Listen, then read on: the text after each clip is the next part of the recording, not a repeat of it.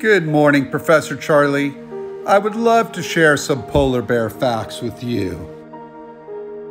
But first, let me stretch out on this nice cold ice. That feels so good on my back. And then, let me clean my paws, which can grow as wide as 12 inches to help support my weight on the ice.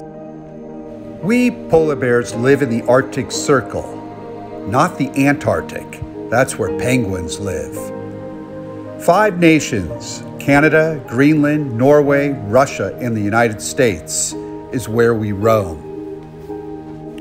Most polar bears, including myself, live in the Canadian Arctic and subarctic, where we share this land with the indigenous tribe, the Inuit, who call polar bears Nanook.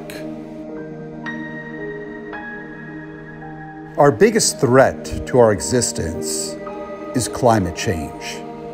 This is because we polar bears depend on the sea ice for our survival. So please try and remember simple tasks like turning off your lights, recycling, and just living responsibly. It can make a huge difference to our species.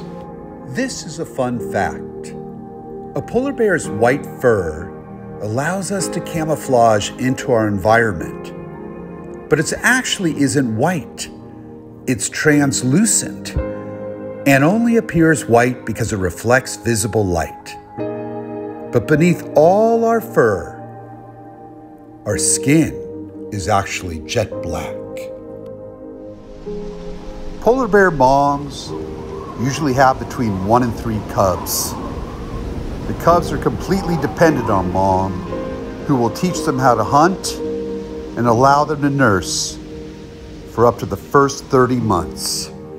As I gaze out over the sunset of Hudson Bay, waiting for the ice to freeze, I wanted to thank nonprofit organizations like Polar Bears International, whose team of conservationists, scientists, and volunteers selflessly dedicate their life to secure a future for polar bears across the Arctic.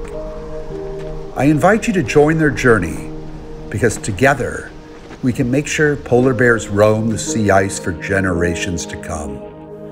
Tonight, from the comfort of your live cams and from us polar bears, the comfort of the Arctic, we can look up at the skies and gaze at the northern lights together. The Arctic is a magical place. Never stop learning.